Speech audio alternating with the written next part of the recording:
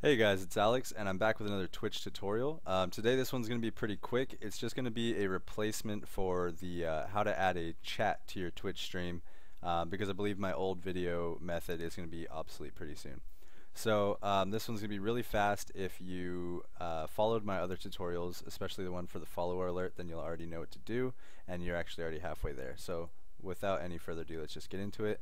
So what you want to do is go to nightdev.com. And what you're going to come over here is go to projects and go to CapChat, and then right here it pulls up this screen. CapChat captures Twitch chat directly into OBS or XSplit. So this part right here, this is you have to install the CLR browser. So some of you might remember from the follower alert video that was the first step you had to do, was install the CLR browser.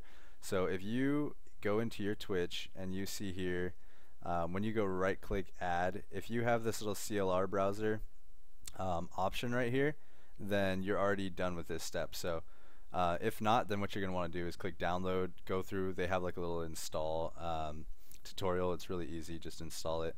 And if you have any questions, I'll be watching the comments for the next couple days, so I can help you out there. But okay, so once you have the CLR browser added to OBS, you just go next. From here you're going to go ahead and type in all your information. So we'll go life in pixels. We'll say I'll have it fade out after 5 minutes. So if you do add a chat fade, it's good because you know, you won't have just like stale messages that are an hour old sitting there. But also I like to have a longer fade, especially for my streams, because I don't have a whole lot of people talking, so it's nice to have some kind of chat in there, because they default to 30 seconds but I don't get that many messages, so I like to bump it back to 5 minutes. That way it's not, you know, hour old messages that are showing up, but also, you know, we can accumulate a few messages. So you can show bots or not, that's pretty self-explanatory. And then the chat theme, so essentially if you're going with a light theme, let's see, yeah, if you're going with a light theme, that means that it's going to stand out off of, you know, a lighter game.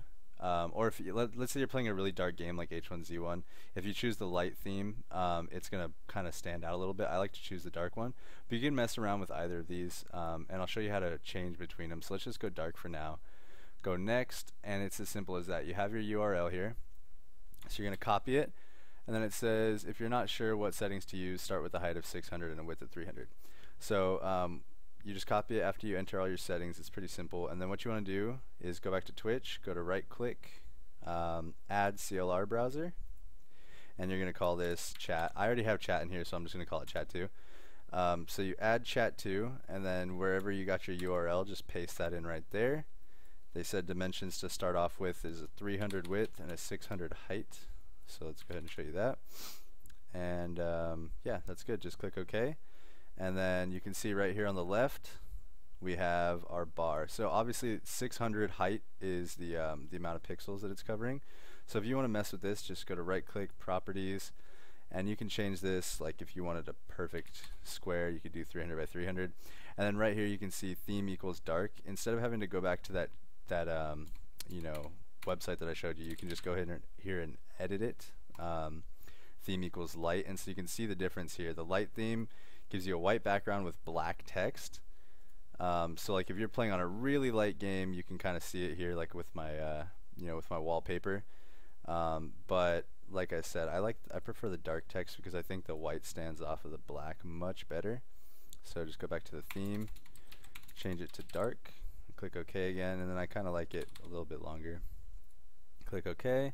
So there's my chat, and now what I'll show you here is, just a second, I'm going to go to my Twitch channel and just show you how the chat shows up.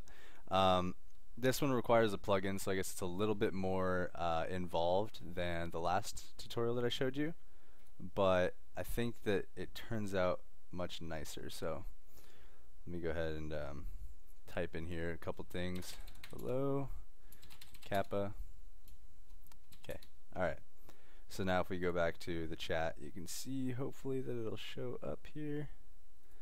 Okay, joined it. Let's do it again. Hello, Kappa. Yeah, so like you can see, it's real time, and it actually shows the Twitch emojis, which is nice. So that's a tutorial for you guys. If you have any questions, like I said, I'll be watching the comments. Um, any other tutorials that you'd like to see, let me know. And I appreciate everybody who has subscribed, and hopefully, you know, I can make some tutorials, help you guys out in the future. So that's it. Good luck. Let me know if you have questions. Bye.